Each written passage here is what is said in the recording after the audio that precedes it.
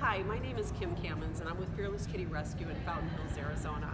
This past year we put on our major fundraiser, Wet Your Whiskers, and while we were working on that we reached out to Food for Thought for their vegan grant. The grant was that if we were to serve vegan food, they would give us the $1,000 grant.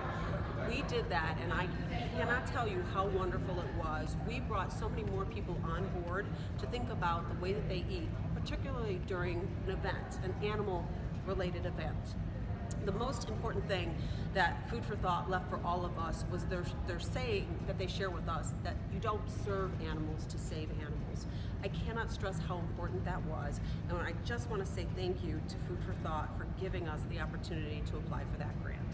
Thank you.